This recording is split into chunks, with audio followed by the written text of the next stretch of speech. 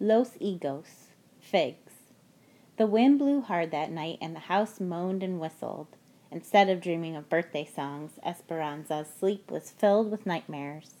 An enormous bear was chasing her, getting closer and closer, and finally folding her in a tight embrace. Its fur caught in her mouth, making it hard to breathe. Someone tried to pull the bear away, but couldn't. The bear squeezed harder until it was smothering Esperanza. Then, when she thought she would suffocate, the bear grabbed her by the shoulders and shook her until her head wagged back and forth. Her eyes opened, then closed again. She realized she was dreaming, and for an instant she felt relieved. But the shaking began again, harder this time. Someone was calling her. Esperanza! She opened her eyes. Esperanza, wake up! Screamed Mama. The house is on fire! Smoke drifted into the room. Mama, what's happening? Get up, Esperanza. We must get Abuelita. Esperanza heard Alfonso's deep voice yelling from somewhere downstairs. Senora Ortega! Esperanza! Here, we are here, called Mama, grabbing a damp rag from the washbowl and handing it to Esperanza to put over her mouth and nose. Esperanza swung around in a circle looking for something, anything to save. She grabbed the doll. Then she and Mama hurried down the hall toward Abuelita's room, but it was empty. Alfonso! Screamed Mama. Abuelita is not here. We will find her. You must come now. The stairs are beginning to burn. Hurry! Esperanza held the towel over her face and looked down the stairs. Curtains flamed up the walls. The house was enveloped in a fog that thickened toward the ceiling. Mama and Esperanza crouched down the stairs where Alfonso was waiting to lead them out through the kitchen. In the courtyard, the wooden gates were open. Near the stables, the vaqueros were releasing the horses from the corrals. Servants scurried everywhere. Where were they going? Where's Abuelita? Abuelita! Cried Mama. Esperanza felt dizzy. Nothing seemed real. Was she still dreaming? Was this her own imagination gone wild? Miguel grabbed her. Where's your mother and Abuelita? Esperanza whimpered and looked toward Mama. He left her, stopped at Mama, then ran toward the house. The wind caught sparks from the house and carried them to the stables. Esperanza stood in the middle of it all, watching the outline of her home, silhouetted in flames against the night sky. Someone wrapped a blanket around her. Was she cold? She did not know. Miguel ran out of the burning house, carrying Abuelita in his arms. He laid her down, and Hortensia screamed. The back of his shirt was on fire. Alfonso tackled him, rolling him over and over on the ground until the fire was out. Miguel stood up and slowly took off the blackened shirt. He wasn't badly burned. Mama cradled Abuelita in her arms. Mama, said Esperanza, is she? No, she is alive, but weak, and her ankle. I don't think she can walk, said Mama. Esperanza knelt down. Abuelita, where were you? Her grandmother held up the big bag with her crocheting, and after some minutes of coughing, whispered, We must have something to do while we wait. The fire's anger could not be contained. It spread to the grapes. The flames ran along the deliberate rows of the vines like long curved fingers reaching for the horizon, lighting the night sky. Esperanza stood as if in a trance and watched El Rancho de las Rosas burn. Mama, Abuelita, and Esperanza slept in the servants' cabins. They really didn't sleep much, but they didn't cry either. They were numb, as if encased in a thick skin that nothing could penetrate. And there was no point in talking about how it happened. They all knew that the uncles had arranged the fire. At dawn, still in her nightgown, Esperanza went out among the rubble. Avoiding the smoldering piles, she picked through the black wood, hoping to find something to salvage. She sat on an adobe block near what used to be the front door and looked over at Papa's rose garden. Flowerless stems were covered in soot. Dazed and hugging herself, Esperanza surveyed the surviving victims, the twisted forms of wrought iron chairs, unharmed cast iron skillets, and the mortars and pestles from the kitchen that were made from lava rock and refused to burn. Then she saw the remains of the trunk that used to sit at the foot of her bed, the metal strap still intact. She stood up and hurried toward it, hoping for un milagro, a miracle. She looked closely, but all that remained were black cinders. There was nothing left inside for some day. Esperanza saw her uncles approaching on horseback and ran to tell the others. Mamma waited on the steps of the cabin with her arms crossed, looking like a fierce statue. Alfonso, Hortensia, and Miguel stood nearby. "Ramona," said Tio Marco, remaining on his horse, "another sadness in such short a time. We are deeply sorry." "I have come to give you another chance," said Tio Luis. "If you reconsider my proposal, I will build a bigger, more beautiful house, and I will replant everything. Of course, if you prefer, you can live here with the servants, as long as another tragedy does not happen to their homes as well. There is no main house or fields where they can work, so you see that many people's lives and jobs depend on you, and I am sure you want the best for Esperanza, do you not?" Mamma did not speak for several moments. She looked around at the servants who had gathered. Now, her face did not seem so fierce, and her eyes were damp. Esperanza wondered where the servants would go when Mamma told Tio Luis no. Mamma looked at Esperanza with eyes that said, "Forgive me."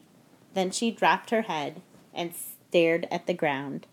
"I will consider your proposal," said Mamma. Tio Luis smiled. "I am delighted. I have no doubt that you will make the right decision. I will be back in a few days for your answer." "Mamma, no," said Esperanza. She turned to Tio Luis and said, "I hate you." Tio Luis ignored her. "And Ramona, if Esperanza is to be my daughter, she must have better manners. In fact, today I will look into boarding schools where they can teach her to act like a lady." Then he turned his horse, dug his spurs into the animal, and rode away. Esperanza began to weep. She grabbed Mamma's arm and said, Why did you tell him that?" But Mamma was not listening to her. She was looking up, as if consulting the angels. Finally she said, "Alfonso, Hortensia, we must talk with Abuelita. Esperanza and Miguel, come inside. You are old enough to hear the discussions." "But Mamma." Mamma took Esperanza by the shoulders and faced her. "Mija, my daughter, do not worry. I know what I am doing." They all crowded into Hortensia and Alfonso's tiny bedroom where Abuelita was resting, her swollen ankle propped on pillows. Esperanza sat on Abuelita's bed while Mamma and the others stood. "Alfonso, what are my options?" said Mamma. "If you don't intend to marry him, Signora, you cannot stay here. He would burn down the servants' quarters next. There will be no income because there are no grapes. You would have to depend on the charity of others, and they would be afraid to help you. You could move to some other part of Mexico, but in poverty. Luis's influence is far-reaching." The room was quiet. Mamma looked out the window and tapped her fingers on the wooden sill. Hortensia went to Mamma's side and touched her arm. "You should know that we have decided to go to the United States. Alfonso's brother has been writing to us about the big farm in California where he works now. He can arrange jobs and a cabin for us, too. We are sending the letter tomorrow." Mamma turned and looked at Abuelita. With no word spoken, Abuelita nodded. "What if Esperanza and I went with you to the United States?" said Mamma. "Mamma, we cannot leave, Abuelita." Abuelita put her hand on Esperanza's. "I would come later when I am stronger." "But my friends and my school, we can't just leave. And Papa, what would he think?" "What should we do, Esperanza? Do you think Papa would want me to marry Tio Luis and let him send you to a school in another city?" Esperanza felt confused. Her uncle said he would replace everything as it was, but he could not imagine Mamma being married to anyone but Papa. She looked at Mamma's face and saw sadness, worry, and pain. Mamma would do anything for her. But if Mamma married Tio Luis, she knew that everything would not really be as it was. Tio Luis would send her away, and she and Mamma wouldn't even be together.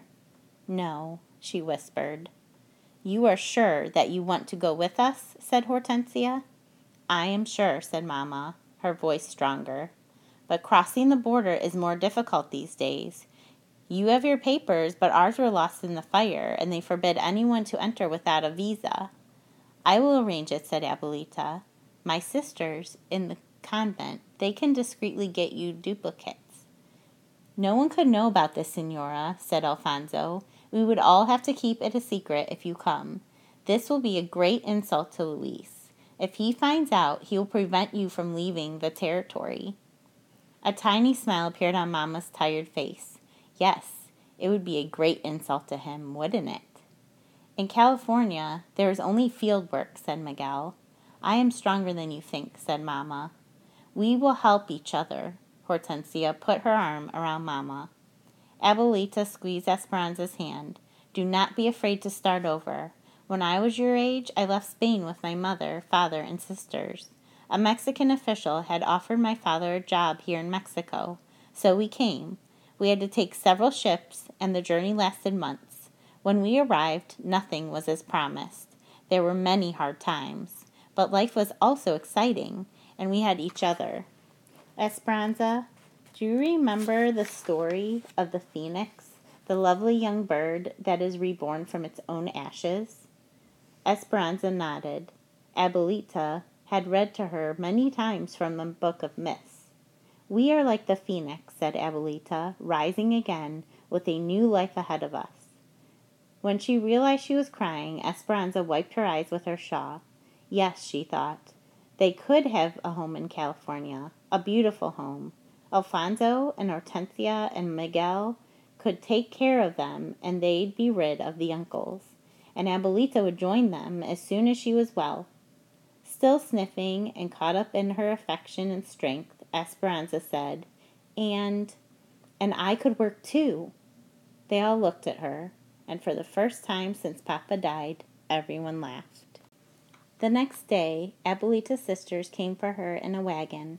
The nuns, dressed in their black and white habits, gently lifted Abuelita into the back.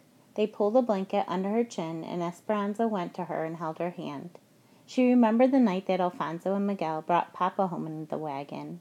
How long ago was that? She knew that it had been only a few weeks, but it seemed like many lifetimes ago. Esperanza tenderly hugged and kissed Abuelita. Mi nieta, we won't be able to communicate. The mail is unpredictable, and I'm sure your uncles will be watching my correspondence. But I will come, of that you can be certain. While you are waiting, finish this for me. She handed Esperanza the bundle of crocheting. Look at the zigzag of the blanket. Mountains and valleys. Right now you are in the bottom of a valley, and your problems loom big around you. But soon you will be at the top of a mountain again.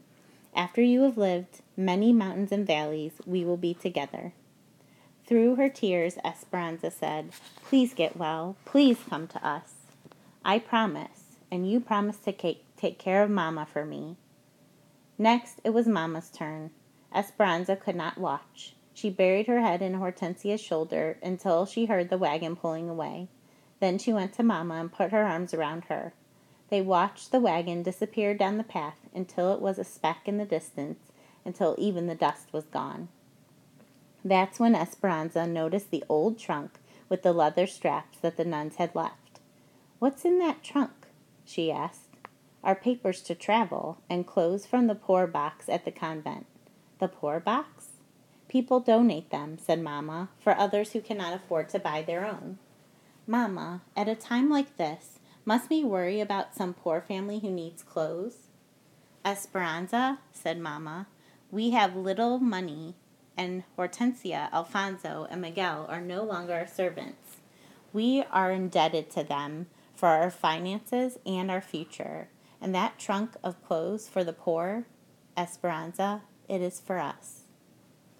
Senor Rodriguez was the only person they could trust. He came after dark for secret meetings, always carrying a basket of figs for the grieving family to disguise his real reason for visiting.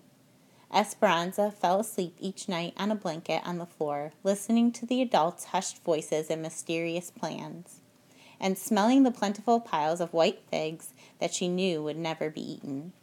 At the end of the week, Esperanza was sitting on the small step to Hortensia and Alfonso's cabin when Tio Luis rode up. He remained on his horse and sent Alfonso to bring Mama. In a few moments, Mama walked toward them, drying her hands on her apron. She held her head high and looked beautiful, even dressed in the old clothes from the poor box. Luis, I have considered your proposal, and in the interest of the servants and Esperanza, I will marry you in due time. But you must begin replanting and rebuilding immediately, as the servants need their jobs. Esperanza was quiet and stared at the dirt, hiding the smirk on her face. Tio Luis could not contain his grin. He sat up straighter. I knew you would come to your senses, Ramona. I will announce the engagement at once. Mama nodded, almost bowing. One more thing, she said. We will need a wagon to visit Abuelita. She is at the convent in La Persima. I must see her every few weeks. I will send one over this afternoon, said Tio Luis, smiling. A new one. And those clothes, Ramona, they are not fitting for a woman of your stature. And Esperanza, you look like a waif. I will send a dressmaker next week with new fabrics. In the nicest way possible, Esperanza looked up and said, Thank you, Tio Luis. I am happy that you will be taking care of us. Yes, of course, he said, not even glancing at her. Esperanza smiled at him anyway because she knew she would never spend a night in the same house with him, and he would never be her stepfather. She almost wished she would be able to see his face when he realized that they had escaped. He wouldn't be grinning like a proud rooster then. The night before the dressmaker was scheduled to come, Mama woke Esperanza in the middle of the night, and they left with only what they could carry. Esperanza held a valise filled with clothes, a small package of tamales, and her doll from Papa. She and Mama and Hortensia were wrapped in dark shawls to blend in with the night. They could not take a chance of walking on the road, so Miguel and Alfonso led them through the grape rows, weaving across Papa's land toward the Rodriguez ranch. There was enough moonlight so that they could see the outlines of the twisted and charred trunks, the burnt-out vines rolling in parallel lines toward the mountains. It looked as if someone had taken a giant comb, dipped it in black paint, and gently swirled it across a huge canvas. They reached the fig orchard that separated Papa's land from Senor Rodriguez's. Alfonso, Hortensia, and Miguel walked ahead, but Esperanza held back and pulled on Mama's hand to keep her there for a moment. They turned to look at what used to be El Ranchero de las Rosas in the distance. Sadness and anger tangled in Esperanza's stomach as she thought of all that she was leaving, her friends and her school, her life as it once was, Abuelita and Papa. She felt as though she was leaving him too. As if reading her mind, Mama said, Papa's heart will find us wherever we go. Then Mama took a determined breath and headed toward the sprawling trees. Esperanza followed, but hesitated every few steps, looking back. She hated leaving, but how could she stay? With each stride, Papa's land became smaller and smaller. She hurried after Mama, knowing that she might never come back to her home again, and her heart filled with venom for Tio Luis. When she turned around one last time, she could see nothing behind her but a trail of splattered figs she had resentfully smashed beneath her feet.